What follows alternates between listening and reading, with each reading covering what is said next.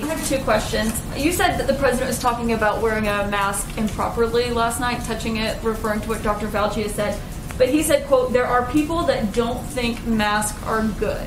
That's clearly not what the CDC director thinks, since he said today that masks are important, powerful public health tool we have. They could be even more protective against COVID than a vaccine. So have any medical experts told the president that masks aren't good, or is he only citing non-medical experts like he did last night? He's referring to the fact that when used appropriately, they can have unintended consequences, much like what Dr. Fauci said. It's not providing the perfect protection that people think that it is, and oftentimes there are unintended consequences. So the president agrees with Dr. Fauci that mask wearing is good. It's recommended. The president's continually recommended it from this podium, but he was just pointing out some of the unintended consequences if not used appropriately. He didn't say that. He just said there are people No, that he think did. masks Go on. aren't. Do you have his whole exchange? Would you like to read it out?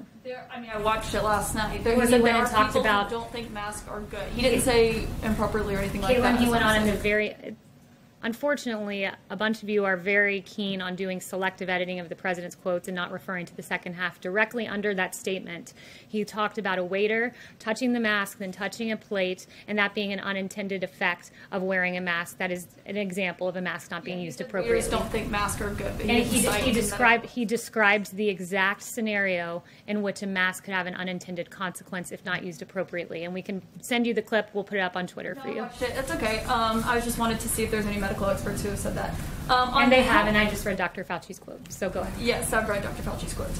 On the healthcare plan, the chief of staff said today that there is going to be one unveiled before the election, the one that the president has been promising for over a year now, long before then.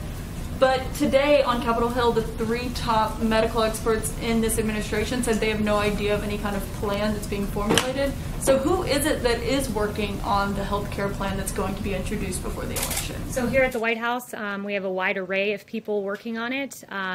There have been elements of it that have already come out, like the telemedicine plan, the drug importation EO, the most favored nations, were elements of what is an overarching plan. There's more that will be forthcoming. And in aggregate, it's going to be a very comprehensive strategy, one where we're saving healthcare while Democrats are trying to take healthcare away, where we're making healthcare better and cheaper, guaranteeing protections for people with pre-existing conditions, stopping surprise medical billing, increasing transparency, defending the right to keep your doctor in your plan, fighting lobbyists and special interests, and making healthier and finding cures to diseases. And those are the principles that will animate multiple stakeholders here at the White House who work on policy. So our Domestic Policy Council and others are working on a health care plan. Not the CDC director, not Bob Kadlec, not Admiral Jouar. None of them have any idea about the health care plan. I'm not going to give you a readout of what our health care plan looks like and who's working on it. If you want to know, come work here at the White House. Yes. No, I just wanted to know who's working on it. Yes. Stakeholders here in the White House. And as I told you, our Domestic Policy Council and others in the White House are working on a health care plan, the president's vision for the next 5 years.